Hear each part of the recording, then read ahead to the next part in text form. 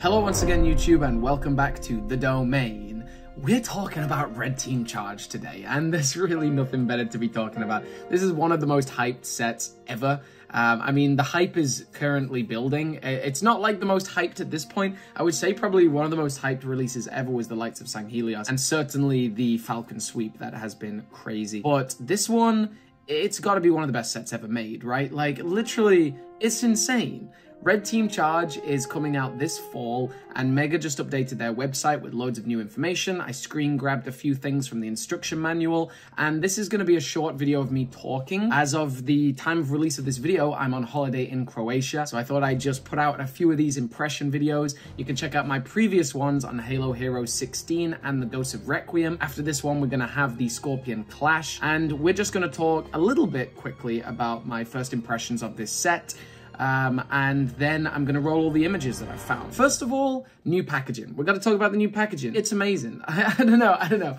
I went into my Ghost of Requiem tidbits and thoughts video a little differently. I was a little on the fence about the packaging, but the more I look at it, I just think it's so dope, man. Like, the purple pops. It's way more stylized and simplistic, and I think it will stand out on store shelves. I don't know if everyone will like purple. I particularly do. It's purple, blues, and grays. And then the actual set, it just pops out more versus being on some rocks or some forests or in a jungle, you know, realistic backdrops. This makes it stand out on store shelves, which, let's be honest, most people, I would say like 95, 96, 97% of people throw away the packaging.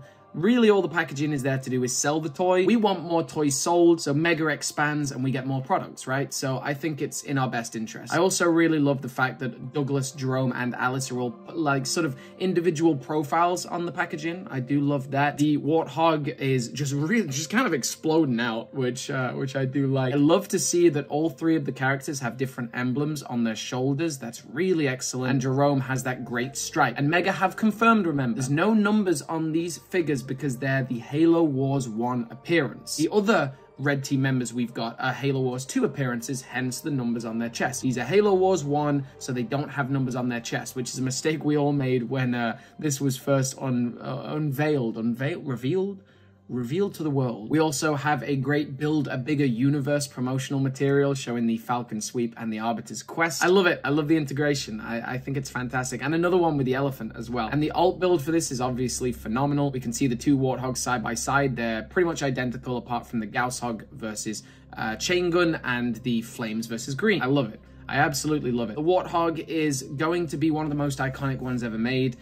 Green Warthogs, I always say, if you want to invest in something, green Warthogs and Pelicans are pretty much a solid investment. This Warthog will never go down in value. All three members of Red Team, I'm going to stockpile these for the future. I'm going to put them in a bunker. I'm going to dig a hole, put them in a crate, and dig them up in 20 years' time, make my millions, and buy my family a house.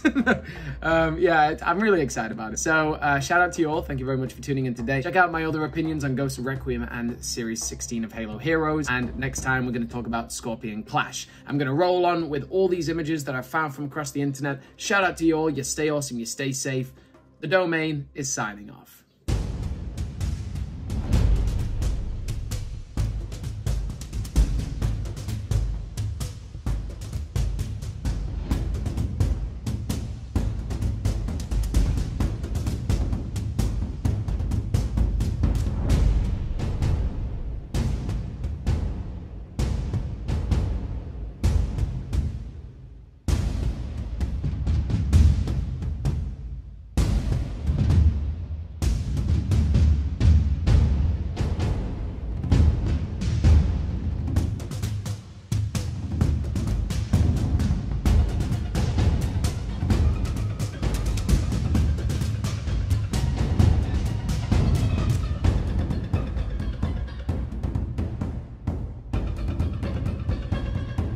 Huge shout out to my patrons. These are my Billy Gang members and you guys are supporting me so much right now. We also have our first Honor Guard member. Congratulations, welcome to the squad. And the biggest shout out to Spartan Dagger, Chunky Chief, and Patches OJO. They're my Arbiter patrons and your names are going down in history. You truly are helping me out so much, guys. See you next time, Spartans.